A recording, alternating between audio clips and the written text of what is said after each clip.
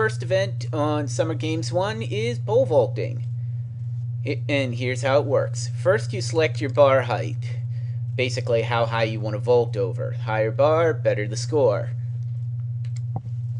If you're playing in competition mode, compete in all some or one events, then you will choose simply yes or no to start off the game.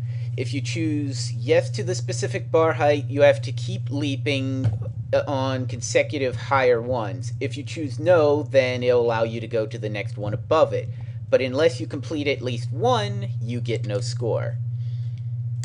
After you choose a bar height, or just before you make your next jump, you have to select a pole grip. Basically, lower pole grips offer faster sense towards the bar and better speed for leaping, but you won't be able to clear higher bar heights with them, so you'll have to get used to medium and high pole grips at some point.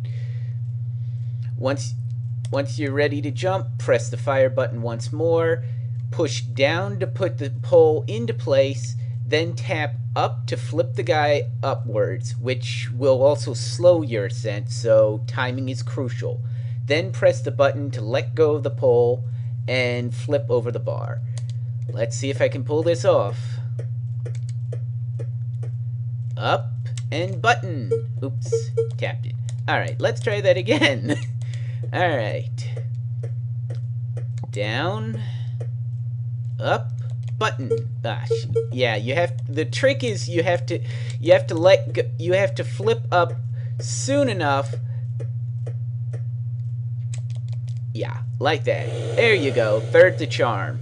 You get 3 tries in competition mode for every height that you try to attempt. So there you go. That's pole vaulting.